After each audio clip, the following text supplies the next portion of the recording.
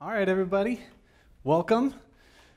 If you're here for the imaging in 50 plus locations, you're in the right spot. If not, I'm so sorry, I'm not going to let you leave. My name is Chase Thompson-Baugh. I'm the division senior technician with GameStop Technology Brands, which is a division of GameStop that owns an Apple authorized reseller, Simply Mac, also owns an AT&T reseller, Spring Mobile, as well as Cricket Wireless. Outside of the big box stores like, say, Best Buy, Simply Mac is the largest Apple specialist and service center in North America. We have 52 stores across the United States. Today, this is an intermediate session, so I am going to make a couple of assumptions about my audience, and I apologize if they're not true. But if you have some basic knowledge about net boot, net install, net restore, if your organization has a registered domain name, like a .com or a .net, that's good. If you have an SSL or TLS certificate provider, whether that be something free like Let's Encrypt, or if you use a paid service like DigiCert, which is my preferred.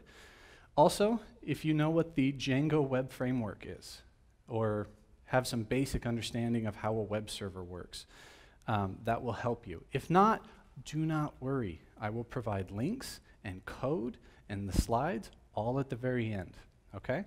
And you are very welcome to contact me, and I'll have my information. Okay, I'm going to address the elephant in the room here. This is a session about imaging, right?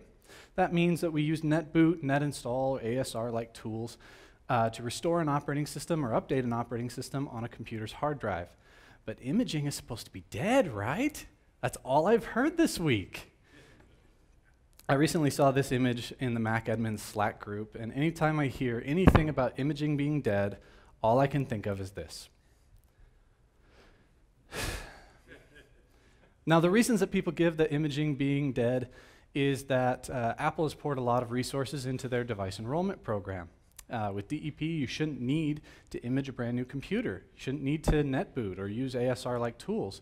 Mobile device management and the volume purchase program also take the hassle out of touching every single computer. And this sounds really great on paper unless you're like me and you work for an Apple authorized service center. Since January, Simply Mac has seen over 10,000 computers come through our doors, unique computers. We've run imaging workflows on 8,500 of them. These are all customer-owned devices. We do not own any of them. Do you want to know how many we can use DEP on? None. For us, imaging can't be dead. We need it in some form. This is not a matter of managing computers. This is a matter of repairing computers, and we can't manage them in any form. Now, I know that some of the tools that I'm going to talk about today are not really compatible with High Sierra right now, and High Sierra may break some of the things that we're doing, but I do know that Apple's own physical retail stores do use imaging on their customer computers as well. I know that Apple says that they plan to support APFS in the ASR tool at some point, and that still may not be enough to really resurrect what we're doing, but that's just a bridge we're going to have to cross when we come to it. High Sierra is still in beta. Apple has also said that they plan to continue supporting the system image utility for creating netboot, net install, and net restore images. So speaking of netboot, I'm going to start by explaining some of the challenges that Simply Mac has had with netboot last year.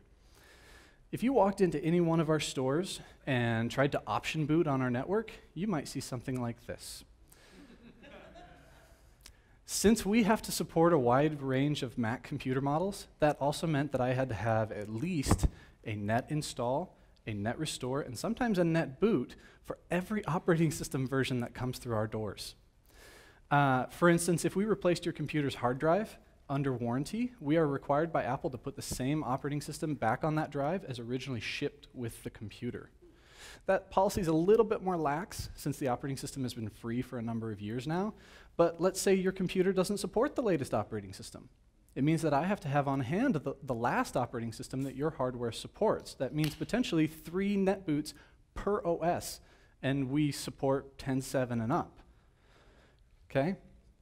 So option booting in one of our stores got really quickly out of hand because with close to 25 different NBI files on our servers, plus Apple Service Toolkit, which is another couple of NBI files, the chances of you selecting the wrong one and just blindly erasing a customer's data was a little too high for comfort. So at this quantity, you can barely even read the labels, which I don't have in this slide, but they're really, really tiny. Also, we had the challenge of actually keeping 52 stores in sync with the exact same set of NBIs. If Apple released a new version of their operating system, we had to get it to our stores like next day because customers are going to need it. So we needed this to be automated in some fashion. And for a time, our department was syncing to each server using Dropbox and using folder actions with a custom shell script to then copy, not move, copy the NBI files into the netboot directory. Couldn't move them because then Dropbox would say, well, that file doesn't exist anymore, and I'm going to tell all the other servers that it doesn't exist anymore. And if they didn't get it, they're SOL. Later, we tried to use BitTorrent Sync for that as well, but the problem is that, number one, we would now have 2 copies of relatively 25 NBI files on our servers, ranging anywhere from 2 gigabytes to even up to 30 sometimes. Eats up your free space like crazy. So we can't have that. Also, we found that the images were getting corrupted because the syncing services would very oftentimes run into conflicts across the different servers.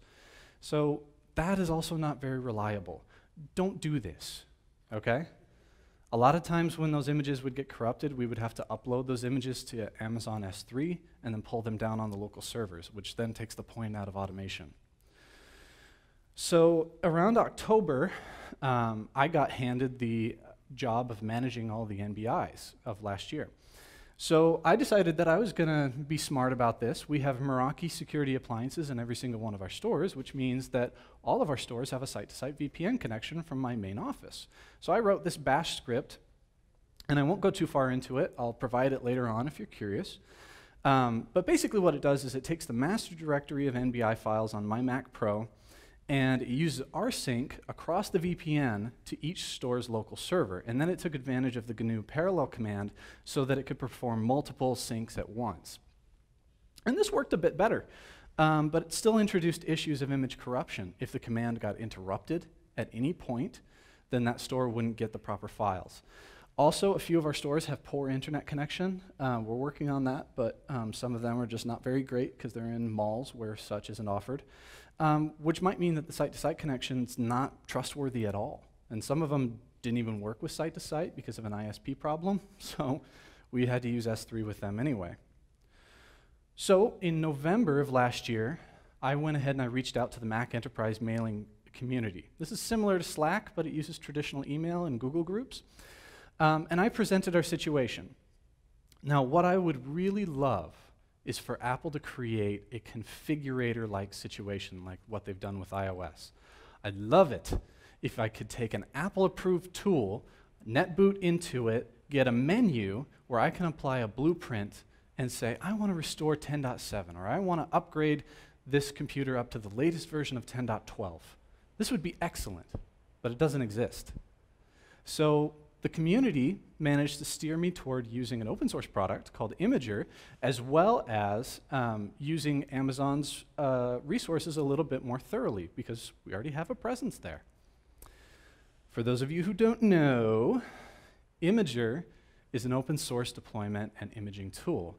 Now, while this is not going to be an in-depth tutorial on how to set up Imagr specifically, I'll briefly explain how it works for context. Imagr is just an application that runs on Mac OS. It reads a configuration file that lives on a web server somewhere, and it contains workflows for imaging computers. These workflows describe imaging, package installation, and script tasks to run on a machine. It pulls those files down from a different web server, or it could be the same web server as your config file, and then it runs them on the target volume. Right here is a sample of what the Imagr configuration plist looks like. Just uses XML formatting. In this sample, we have a workflow called 10.12 Sierra Restore that will image a computer with the DMG listed in that URL on a target drive. You may notice the bracket server underscore URL bracket. I'm not trying to obfuscate our server's URLs. That actually has a function in our plist, and I'll explain about that in a minute.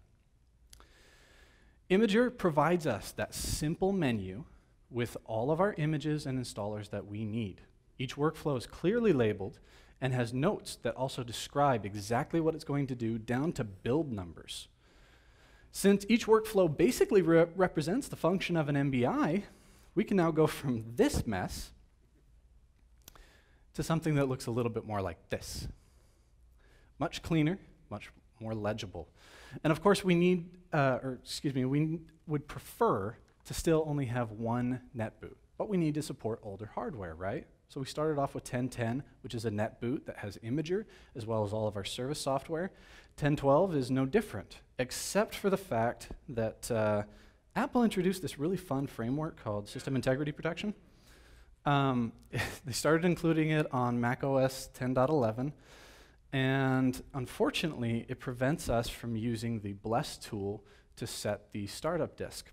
And the upgrade packages that we've built really rely on that. However, System Integrity Protection is not present in a net install environment. It is present in net boot, but not net install. So we use two different tools, one that helps us to create some net boots, and one that helps us to create a net install just containing Imagr so that we can get around System Integrity Protection. Still, 3 is better than 25. So since we decided to go this route, we had to set up Imagr Server, or Imagr on a macOS server. Why macOS server? Why not Linux or something more enterprisey that we hear about? Well, all of our stores already have a macOS server. We're already running Apple Service Toolkit in every single store, which requires macOS server. So we just use this. This right here is the default directory for the web server on macOS. And so we created an Imagr directory, and that's where our Imagr repository will live on all the local servers. Our Imagr repository contains 5 basic directories. Imagr doesn't care how you organize things as long as it has valid URLs. So just go ahead and set up however you want. But this is how we chose to do it. After setting up the repository, we had to enable the websites option and then just make sure it was working. That's pretty much it. If you have net install service already running on your server, chances are this is already enabled. Lastly, we added the NBI files and made sure that the net install service was working with them. You'll notice there we're even testing 10.13 with this solution. Perks of being a developer. Okay, now Imagr works on one server, but I've got to deploy it to 52 locations. So I mentioned that we use Amazon Web Services. We use S3 when we have to. And we're also going to use GitHub and Jamf for this. This flowchart illustrates at a very high level how we deploy Imagr's repo and settings to our servers. Very first thing we do is when Apple releases a new operating system update, one of our technicians is going to go ahead and download that software. Then we put that software through its paces with a few different tools. Again, I'm not going to go into depth on each one of these, but I'll have links to them at the very end, okay? So auto damage, if you're not familiar, creates a restorable DMG, so it's like a never booted Mac image. Create OS 10 install package written by Greg Nagel basically takes that Apple installer and makes a package that you can use to install the operating system. We'll probably replace that with the start OS install command that now ships with the Mac installers. Auto Imagr NBI helps us to create those net boot environments where we already have Imagr and all of our service software, and NBI Creator helps us to create that net install with Imagr.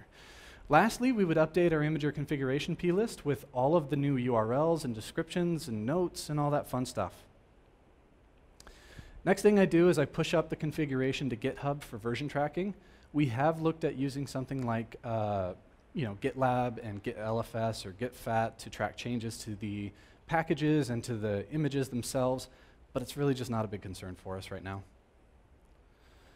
Next, we're going to go ahead and we're going to take that master repository that we've just updated and we're going to push it up to Amazon S3 using the Amazon command line interface, or CLI. I am going to walk you through how this works, okay? If you are new to Amazon Web Services, I would love for you to get familiar with it because it is a fantastic resource, okay? I am going to assume, one of my more assumptions, is that you already have an account created with Amazon Web Services.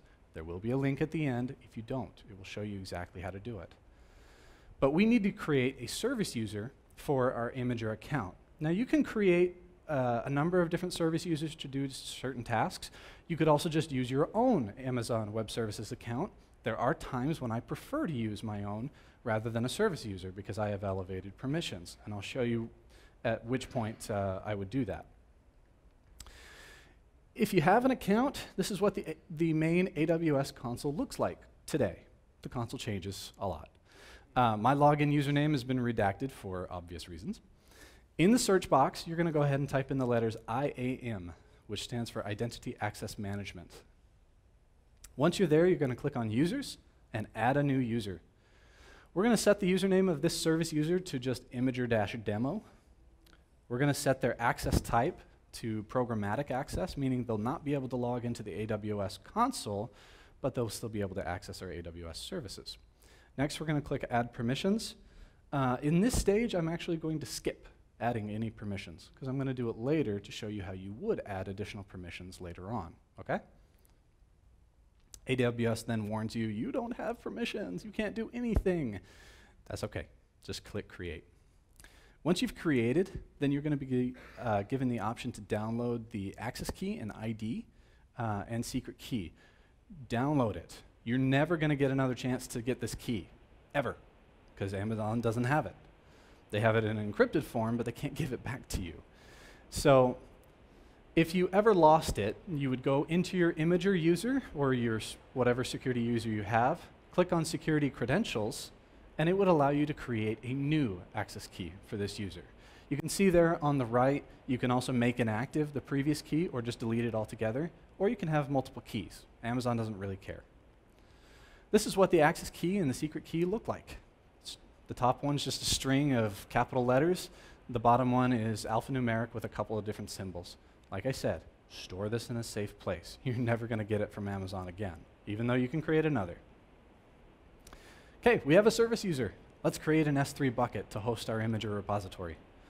From the AWS console, we're going to go into S3. I think it stands for like Simple Secure Storage. They have fun acronyms. The S3 page looks like this. You're going to click Create a Bucket, and you'll give that bucket a unique name. Now, if you're not familiar with the term bucket, it's just a file share. It's just a location to store files, okay? Bucket names become part of the DNS name that Amazon uses to route to it. So all bucket names must be unique, not just for your organization. If I have Imagr-assets-demo, none of you can have it, period. They are unique across the globe, okay? You'll pick a region in which you want to host the bucket. S3 buckets aren't necessarily tied to a region, but certain regions have different pricing on different buckets. So I recommend you just look at the S3 page to look at different pricing. Okay? I usually deploy things into North Virginia or Oregon, just because. Okay?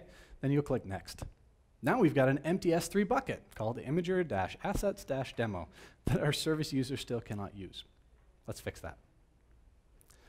Go back to Identity Access Management, click on Policies, and then click Create Policy. You have a few options here, but I selected the policy generator because it's the best compromise of automation and choice. We're going to set the effect of this policy to allow, set the AWS service to S3, and we're going to select 4 actions. It was really hard to capture those actions in a screenshot, so here they are. List allows your user to see what's in a bucket.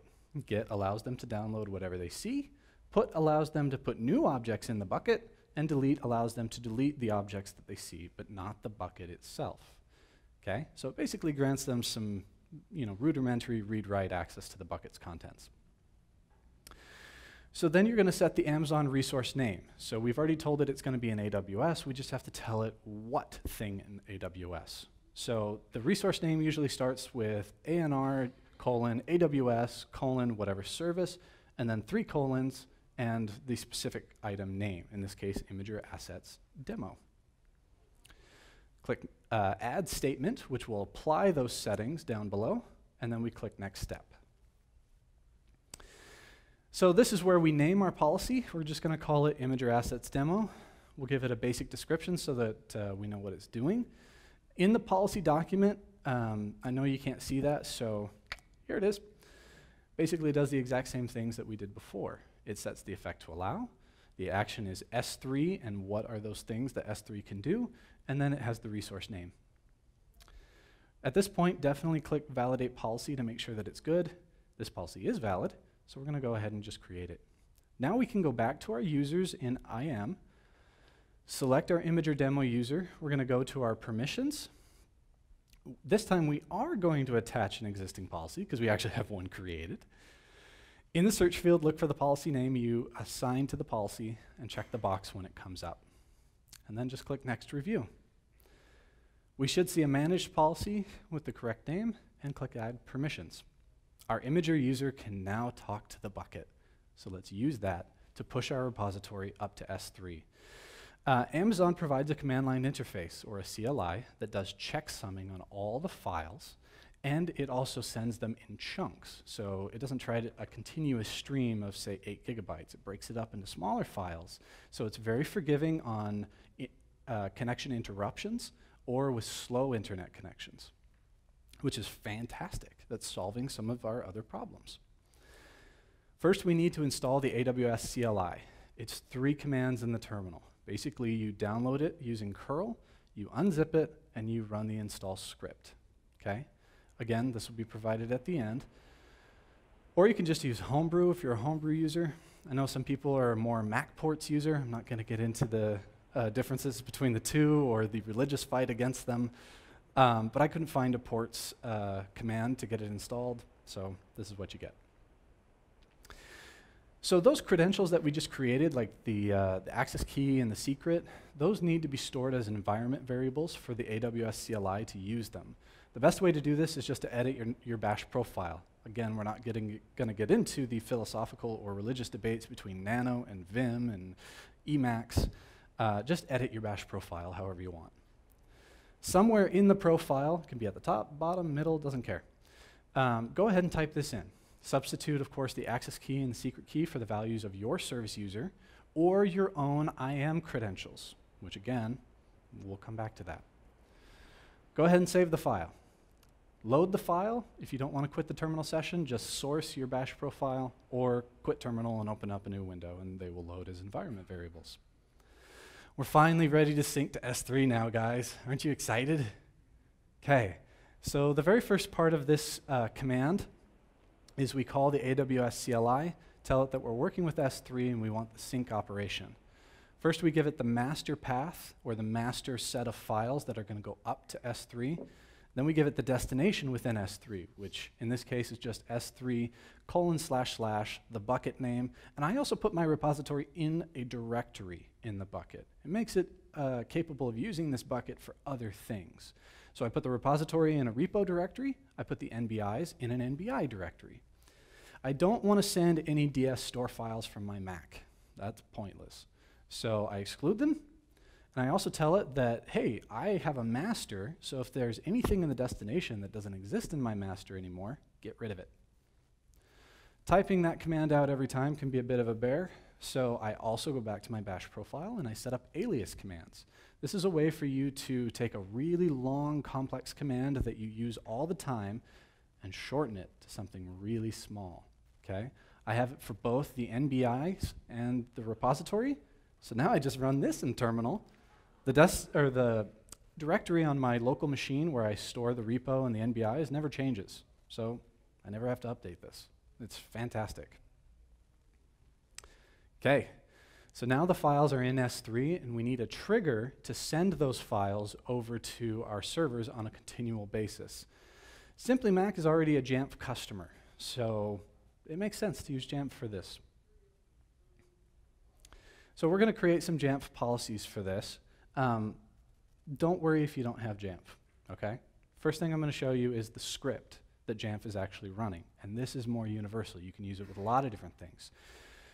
This is just a shell script, and I define some basic variables, the AWS access key and the secret. I also tell it the region in which the bucket is in.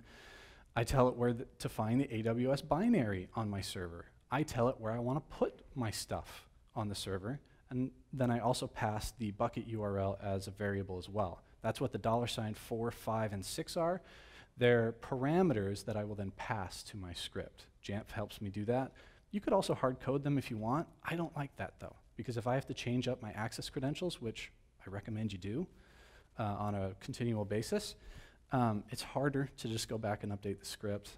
It's easier if you can just pass them as variables in your management solution. Okay, this next part was heavily influenced by some of Rich Troughton's scripts. He puts them all on GitHub, and it's amazing. But what I do is I verify that the AWS CLI is in fact installed on the server. If it's not, I install it using those same 3 commands that you saw earlier. If it's still not found on the server after it's been installed, I just exit because there's no point in continuing. Next, AWS CLI still needs those credentials as environment variables, so I export them in the script, and then I sync the Imagr repository. I'm just doing the same command in reverse. The destination is now the source is the destination. S3 is the master, and then we push down. Again, we're telling it delete all the old junk if it doesn't exist anymore. I'm also passing a quiet flag so that my Jamf logs are nice and small. Otherwise, I'll get a line for every single chunk passed to the server. Lastly, I need to update the configuration plist for Imagr. You remember that server underscore URL thing that I showed you before, and I said that there's a reason for that? Here's why. None of our stores have the same IP address for their servers. They're all on different subnets. We're working on getting them on a template, but that's still going to be a couple months out, and I needed a solution, yesterday. So what we do is we use an open source product called Factor, which can collect information about your computer. You just call it up and tell it what you want, and it'll spit it out. So we grab the IP address of the server during this run, and then we go ahead and we replace every instance of bracket server URL, and we replace it with the IP address of the server. So now it's up to date every single time. So no matter what changes from day to day, the configuration plist will always be one of those changed items in the log, because it will always update the IP address. Also helpful if you don't have static IP addresses, which you should. It's a server. Come on. And then lastly, we run all of those functions. Okay? Again, if you don't have Jamf, that's fine. I am going to show you the policies. I'm just not going to go into too much depth on how I created them. But suffice it to say that I made one for syncing Imagr, the NBIs, and the repo. Okay? We have this policy running on recurring check-in, basically meaning that every time the computer makes a connection to Jamf, it tries to run the policy. It can only run 1 time a day, and it only runs during off hours at the store, so that we're not eating up valuable bandwidth when customers are present. Right here, you can see on the left, we go over to where the script is being called, and then we pass in those variables there in those first 3 boxes for the key, the ID, secret key, and the bucket URL. If you don't have Jamf, use a launch daemon for this, okay? There's lots of resources on how to create launch daemons that are timed and that they'll just continuously run. You could probably even just make a monkey package to do this, or if you have Puppet and Chef, you could make a recipe or a manifest for that. But in my personal opinion, and I'm entitled to my personal opinion, Jamf is the perfect tool for this. Because it reliably executes the scripts, I can set it to a schedule, it sends log data, and I don't have to hard code the variables in the script itself, okay? You just got jammed. Now the server is up to date with the latest Imagr repository and the NBI files. If I push a new version up to S3, I'm confident that our servers will have it the very next morning. And this has been very proven. Our techs can now begin to service service customer computers.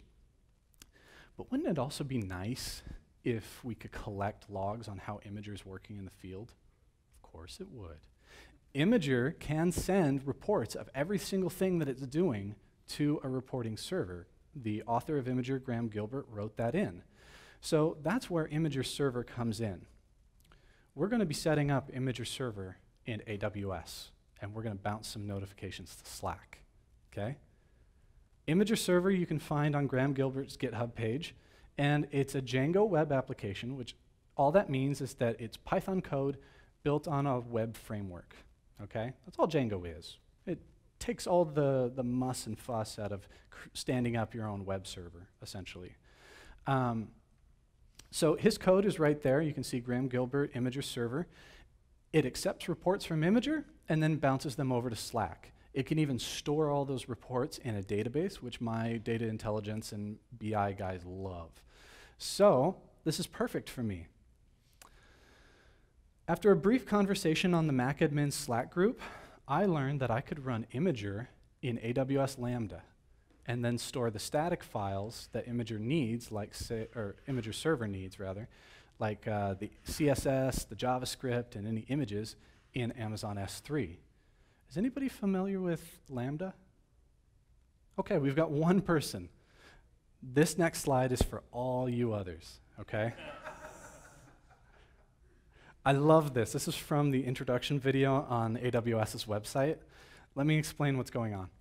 AWS Lambda is a service that lets you run your own code or somebody else's code, like we get from the open source community, in a serverless environment. With serverless computing, your application still actually runs on a server, but all the server management is done by AWS. So what does this mean to you? It means that you can take an application from the open source world, or one that you write, as long as it's in one of the languages that Lambda supports, which are Node.js, Python, Java, and C#. You give that code to Lambda. It reads it and says, I know how to run this. And it creates microservers that are specially designed to serve up your code. You don't have to do anything with Linux, with installing packages. You don't have to worry about software updates. It takes it all for you, okay?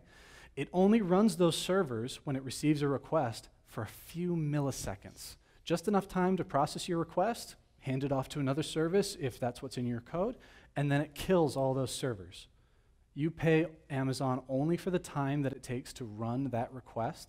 It's measured in hundreds of milliseconds. Lambda does have a free tier too, which allows you 1 million free requests per month. Since January, Simply Mac has spent a total of 7 cents on Lambda. We get reports, hundreds of them, every single day. We've spent 7 cents. It's fantastic. So, to get Lambda and Imagr Server working nicely in a copacetic way, we use a Python framework called Zappa. It's also open source. If you haven't heard about Zappa, you're hearing about it today. It allows us to take any Python WSG app, like Django or a Flask-based Django app. If anybody was in Bryson Tyrrell's workshop the first day, that Flask-based notification thing that he did, it would work with Zappa and AWS too. Zappa takes your code and automatically packages it up, sets up Amazon API gateway to send all of your requests over to Lambda, and then sets up your code in Lambda for you. This is really amazing stuff, guys, and I'm going to handhold you through it, okay? To get this working, I had to change a couple of things in Imagr Server's code. First, I went into the master settings file for the project, and I changed the requirements.txt to include Django-storages, which is a storage library that allows Django to talk to Amazon S3. I added the PSY copg2 library, which allows Django to then talk to a PostgreSQL database. And of course, I added Zappa. Zappa on its own will install many other libraries that you need. So this is incredibly handy that you just have to call Zappa and it'll take care of the rest for you. If you love the idea of Imagr Server bouncing notifications to Slack, but you don't want to mess with a database, you don't have to. You can just ignore all the PostgreSQL stuff that I'm going to talk about and don't have to modify that at all. Django likes using a database, doesn't need it, okay? So then the next thing I do is I set up a virtual environment. This command, virtual env, basically what it does is it creates a container on your computer where you can install Python, you can install Python packages, and you can run certain code without affecting your operating system's code, okay? If you're not familiar with that, links at the end. Promise. So I create this virtual container, and then I change into it. I tell the operating system I'm going to activate the virtual container so that all my commands are forwarded to it and not to the operating system's Python. I go ahead and I clone my branch of the Imagr server. Okay, so I did fork Graham Gilbert's branch, and I have one that is specifically designed to work with AWS. You can go ahead and just grab it. I don't care. Have it for free. Then I go ahead and I change into it, and I run that requirements file that you saw in the previous slide. It installs all the dependent software for me using the Python image packager. Then I run Zappa init. If you're familiar with Git, you run a similar command, git init, to make a directory compatible with Git. We're making this compatible with Zappa. This is what it looks like when you run Zappa init. It's going to ask you a few questions just to make sure that it's on page with you to set this up with AWS. The first thing that it asks you is, what stage of deployment are you in? Are you in dev, staging, or production? If you use other words, you have to use Lambda's terminology, so just translate it. I'm going to type in dev. It then says, okay, what bucket do you want to use for this? If you don't have a bucket, just type in a name and I'll make one for you. That's pretty awesome. I'm going to type in Imagr-assets-demo because we already have that for the Imagr repo and NBI, so let's just keep using it. And because everything's compartmentalized into the NBI and the repo directories in the bucket, whatever Zappa does is not going to affect anything else that I've done up there. Next it says, hey, it looks like you're trying to use a Django application. I am. Thank you, Zappa. So it offers to use the project settings, and I'm just going to go ahead and hit enter. I don't have to do anything there. If you are familiar or would like to deploy your Lambda application into multiple regions around the world for high availability, you could say that you want it to be deployed globally. I really don't recommend this though. Just deploy in one region unless you really know what you're doing. So I'm going to push N and type enter. The next thing that Zappa does is it confirms. It says, okay, based on what you've told me, I'm going to make a file that will define the Zappa deployment, and it's going to look like this. So it has some JSON there, and it's going to put it in the the root directory of Imagr. And I say that looks just fine. The next thing Zappa tells me is, you're done. I can go ahead and deploy this up to AWS right now for you if you just type in Zappa deploy dev. Hold off on that though, because there's a couple things that I'd rather change. In the Zappa _settings.json file that it just generated for me, I recommend adding a couple of more keys. One for domain, so that we can tell it what domain this is going to be running on. And this is where having a registered domain comes into play. You need to have a registered domain. They're pretty free, almost. GoDaddy or even Amazon Web Services has its own domain registrar. It's called Route 53. It's a little bit more expensive, but just get a registered domain. Lambda description helps you to identify this once it's up in AWS, and project name will also help you to tag things a little bit better so that you can see billing options. Okay? And also, I want it up in a database. So I'm going to use Amazon's relational database service, and I also want Django to be able to talk to S3. I've installed the library for it, but it still doesn't know how to talk. Let me show you S3 first. What I needed to do to get this working is I needed to go into the Django master settings file, settings.py, and I added the storages library to the list of installed applications so that Django can directly interact with the storages library.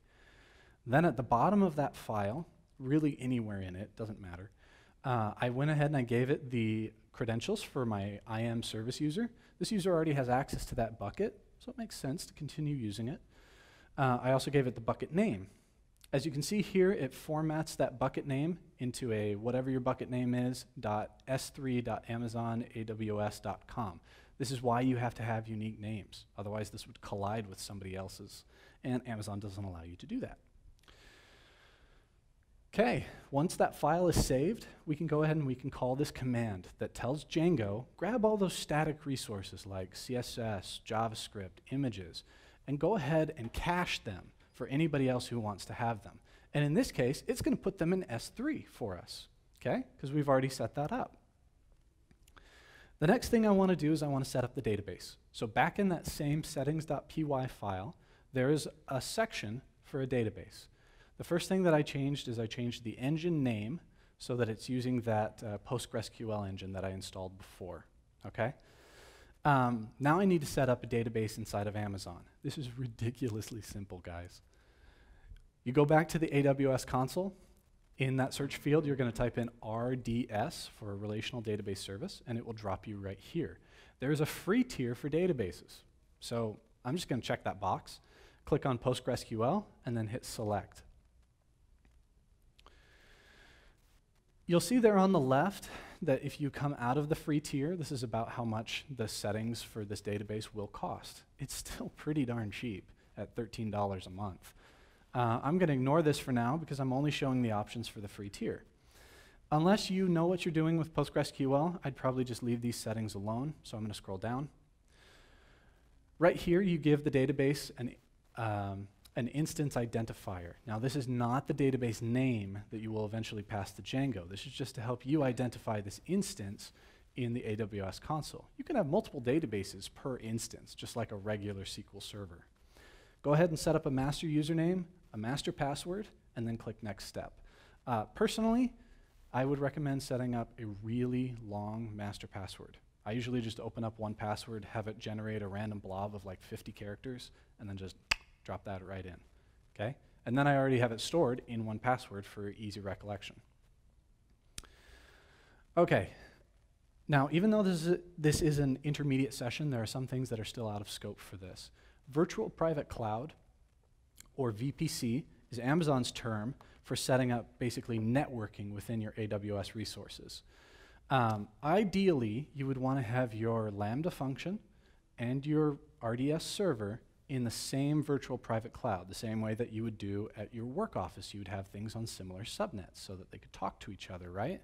This would also mean that your RDS instance could be isolated from the public internet. Nobody can get to it except your Lambda function, which would increase security.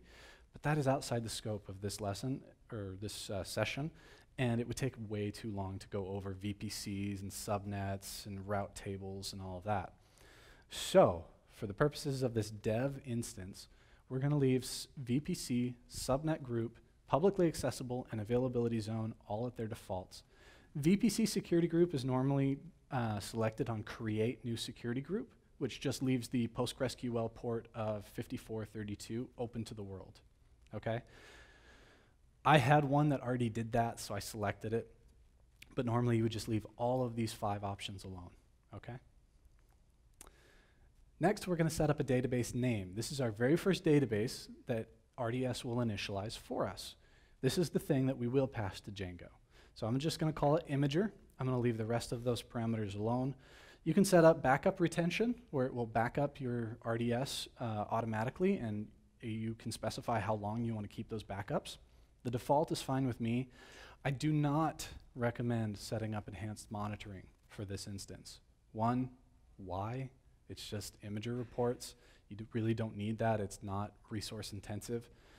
But if you do plan to use this RDS instance for more databases or things that require more enhanced monitoring, then you can turn it on. It is an additional cost, though. As far as maintenance, just leave that alone. Let Amazon figure it out, because again, this database is mostly just for running some simple queries, history data, nothing live, and it's not mission critical. I'm going to go ahead and launch that database. So then you'll see this. Your database instance is being created. We're going to view our database instance, and after about 10 or 15 minutes, RDS will have provided you with the endpoint URL so that you can tell your application, your SQL Explorer, or anybody else how to get to the database. So I'm going to go back to that settings.py file. I'm going to give it the name of the database, the username, the password. Please don't use super secret 10. That's just an example. Yeah. Everybody still awake? Good. We're going to give it the host name, or that endpoint URL that RDS just gave us, and we're going to give it the port number of where it can talk to it. We're going to run 3 commands that tell Django to go ahead and set up that database for us and create a user in the database so that we can log into Imagr Server when it's deployed. Okay? That's all those do. Now we're finally going to deploy our Zappa function up to AWS Lambda and API Gateway. This is so much fun that I made a video. I'm going to type Zappa deploy dev. What this does is it goes ahead and it inspects my AWS environment, sets up Zappa roles if they need to be set up. It goes ahead and it downloads any dependencies it needs for Lambda to run my application code properly. It then goes ahead and it packages that all up, stores it on S3 for temporary storage, sets up the API gateway so that we can get requests to it. API gateway then forwards those over to our Lambda function, which Zappa will set up for us, and at the end, it gives us the endpoint for API gateway. That's it. You really don't need to do much else. You can see there we've got the URL for our API gateway endpoint. I did create this using the AWS access key and secret key of my own personal AWS account, because our service user doesn't have permissions to talk to API gateway or Lambda or set up roles. You can go back to IAM and set up policies so that your service user can talk to it, but your account probably has elevated permissions, and it makes more sense that you are pushing something to Lambda, not your service user. So I went back to my bash profile and I swapped out my credentials, okay? And then I was able to run this. If you go into the AWS console, type in Lambda, you'll be dropped right here. And you can see there's our Imagr-server and then the environment-dev. I don't have to do a single thing extra here in Lambda to get this to work. I'm going to leave it alone. I'm going to go over now to API Gateway. So this is what the page for API Gateway looks like. You can see that Imagr-server-dev is our new API endpoint. I'm going to select that, click on Stages on the left, click the dev stage, and look, there's the same URL that Zappa gave us. So it's all working. However, if you did try to go to that in a browser, because it has that /dev at the end of it, you're going to get this. 403 forbidden. What's actually happening here is that Django is misinterpreting the /dev and then trying to execute it in the login screen, which API Gateway says you can't do that, and it's blocking it. So what we need to do is we need to get that /dev off of the URL.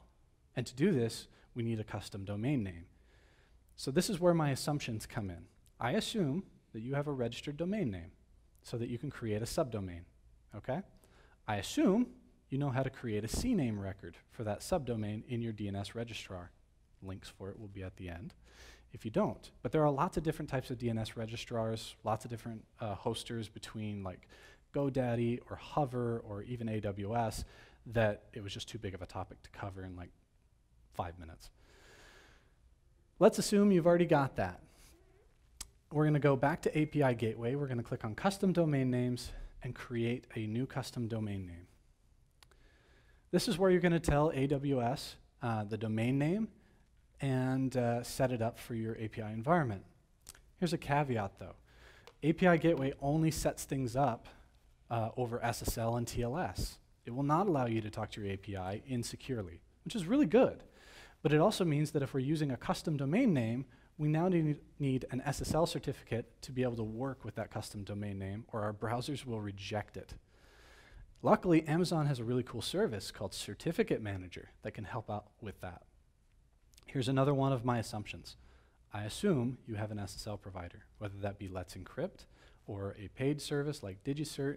You need to get an SSL certificate for this domain that you just created, okay? Let's suppose that the domain that I'm going to create is imagr-demo.simplymac.com, okay? I would go and I would get a signed certificate for that domain. I would then receive back a public key signed by my registrar. I would have a private key that I used initially to create my signing request, and I would have the trust chain certificate from either Let's Encrypt or DigiCert or whomever you use. You need those three. In the AWS console, you're going to go to Certificate Manager, and it'll look something like this. You'll notice that I have an arrow pointing to what region of AWS you are in. While you can use Certificate Manager in any region you want, you can only use it with API Gateway if your certificate lives in the North Virginia region. Why?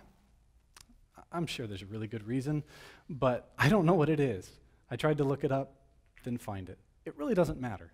As long as you're in the North Virginia region for this part, it'll work. So I'm in North Virginia. I'm going to click Import Certificate. And this is where you put in those three things that I told you earlier. Your public key, the signed certificate, goes in the certificate body. Your private key that you use to create the signing request goes in the private key box. And the trust chain that you get back from your registrar also goes, or your certificate provider, that is, goes in the certificate chain. And then you're going to click Review and Import. It'll just show you the same three boxes and say, OK. So I did that. And I'm going to go ahead now, back in API Gateway, I'm going to tell it that my API's new domain name is going to be imagr-demo.simplymac.com. I'm going to pass it my certificate that I generated from DigiCert. In the base path mappings, I'm just going to put a / for the path, because I'm telling the API, don't add anything additional after this. This is just going to be a slash right here, the root. I give it the API right there for destination, and I specify the stage that I'm in, which right now is dev. If you did deploy additional stages, like staging or prod, you can always go back and just change this for the custom domain name. You don't have to set up new domain names for each stage. Just change it to be what stage you're on. Then click Save. After about 10 or 15 minutes, AWS is going to give you a CloudFront URL for this new domain name. So basically, you now need to take your domain name, in this case, imagr-demo.simplymac.com. I would go to my domain registrar, and I would set up a CNAME record that then points that to the CloudFront URL anytime somebody tries to access Imagr-demo. Okay? Again, there's lots of different registrars out there, and they all have their own documentation on how to do this, so I apologize that I can't do it in the time allotted to show you how to do that, but there's lots of information out there on how to do it. Okay? So now that we've set this all up, we've got the SSL certificate installed, we're using a custom domain name in API Gateway, let's go ahead and try and hit that in a browser. Much better. This is exactly what we wanted to see. Now, if you don't have a database set up, you're not going to be able to log in because you haven't created a super user for it to know about. But that's okay. You don't need it for the Slack notifications to work. Speaking of Slack, we have yet to actually set that up. So let's go back to the Django settings file. You'll see these lines in the file. Just go ahead and edit them to your preferences. You do want Slack notifications. Your webhook URL you'll get from the Slack channel documentation. And then you can put in that channel's name and what you want the bot to be called. You know how when you're on Slack it says your username and then your message? If you want that username to say something else, you can tell it what the bot name should be. I just use Imagr, makes sense to me. If you've already deployed your Zappa function into Lambda, just call the update from Zappa at this point. It will go ahead and repackage up your code, make sure that it doesn't need any new dependencies, ensure that API Gateway and Lambda are still there, and then it just updates what it needs to. All the hassle's taken out of the actual deployment. Zappa's doing everything for you. This is what it looks like in Slack. Every time Imagr runs, you're going to get a message that looks like this. You can see this is a computer that was preparing to run the 10.12 Sierra restore. I also have the serial number, which I kind of blanked out for obvious reasons, and what status it's in.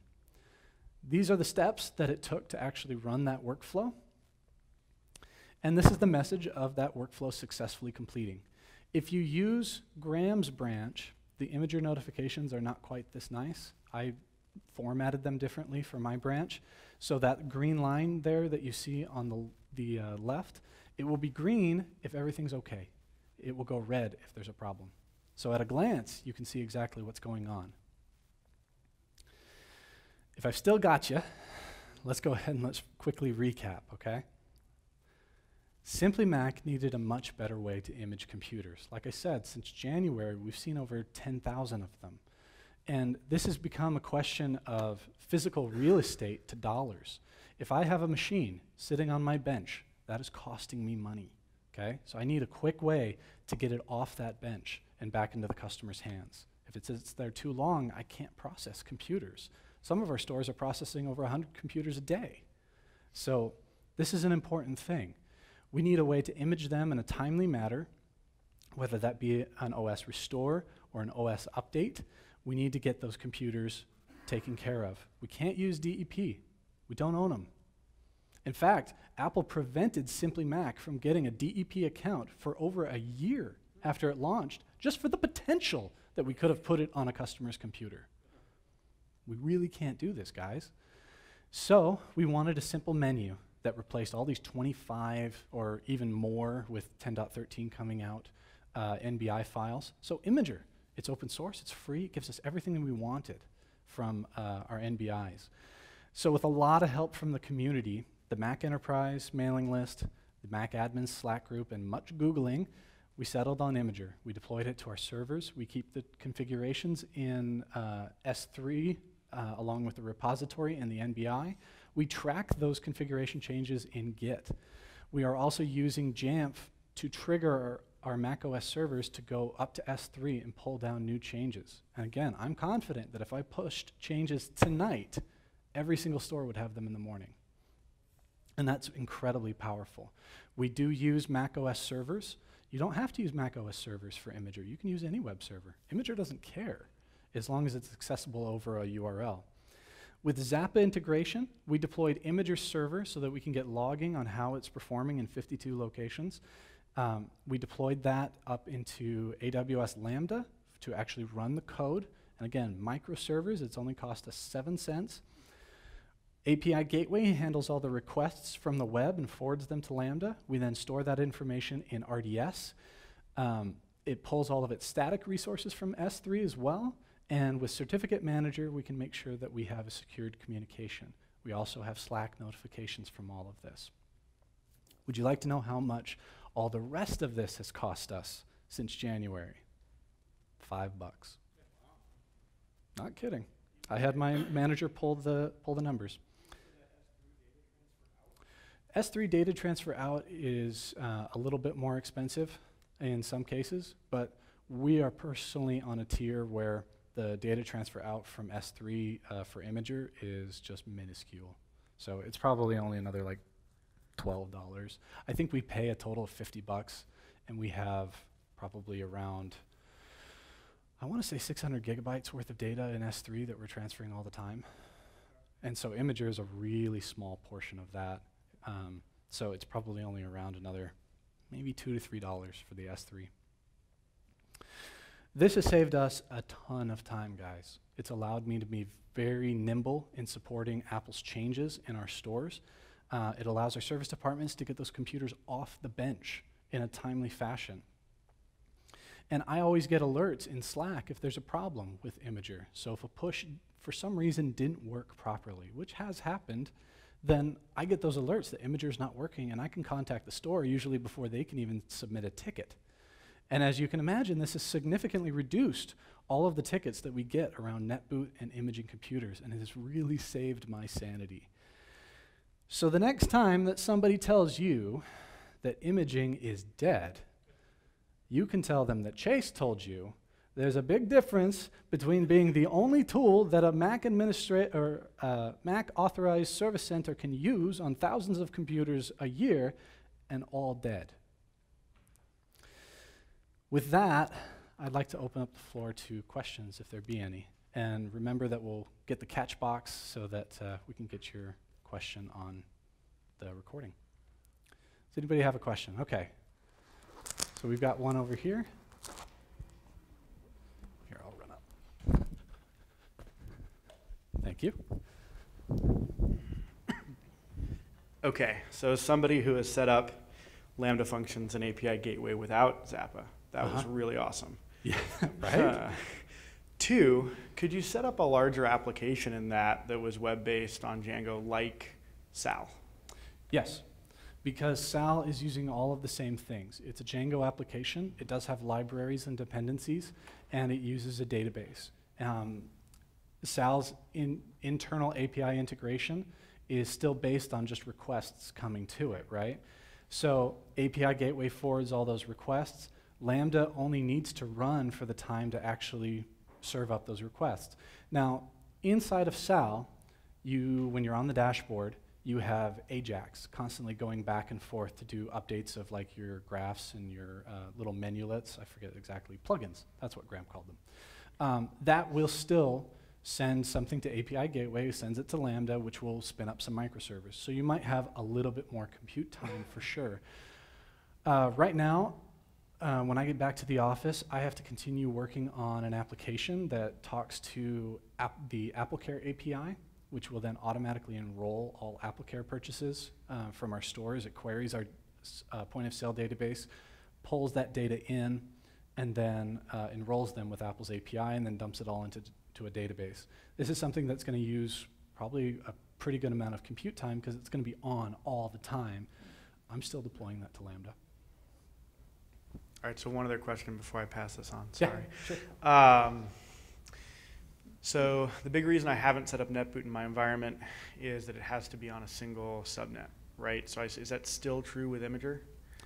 So the Imagr application could actually just be run on a normal computer as long as the target volume was connected to it in some fashion. So Imagr is kind of bound to the problems that NetBoot has, which is why some people say that NetBoot and imaging is dead, because NetBoot has some issues. That being said, if your hardware supports it, you can do layer 3 routing on your switches and allow NetBoot to talk to different subnets. But typically, yes, your computers that are netbooting will need to be on the same subnet as your macOS server. Now, you could have different servers. You could even use BSD-Pi, which replicates the NetBoot service, which is an open source thing. So you could have Linux servers in different subnets, which gets you off of using macOS. Does that answer your question? Yeah, I got some other things. I'll come chat with you later. Okay, sounds good. Anybody else have a question? No? About AWS in general, or Imagr, or NetBoot? So do you throttle the transmission of the files, or you just do it all off hours? Throttle the transmission When you up to copy S3? the files down to the stores, Nope, we don't throttle. but you do it all when the stores are closed. But we do it all when the stores are closed, so the servers are pretty much allowed to do whatever they want with the bandwidth. And that's why we only do it at night, partially because of bandwidth, and partially because we don't want to be updating images when somebody could be potentially using them. Okay, any other questions? Okay, so right here is the URL to have. It's a GitHub repository. It has all of my code examples, has links to my AWS branch of Imagr Server, and links to all the other services, software, and such that I talked about today. Okay? I will probably keep updating this too. As new things come out or as changes happen, I'm just going to keep updating this. It also has a PDF copy of all of my slides, in case you're interested in those. Okay? If you didn't ask a question today, you're not going to offend me. I will be up here to answer any additional questions or anything else that you want to tell me about. But I'm on Twitter, I'm on the MacAdmins Slack, and there's a feedback URL for this session. I would love to hear from you guys. Seriously, bug me. I don't care. I love finding creative ways to help people out. And this definitely was one of those creative things that has helped us out a ton. And with that, thank you all for coming.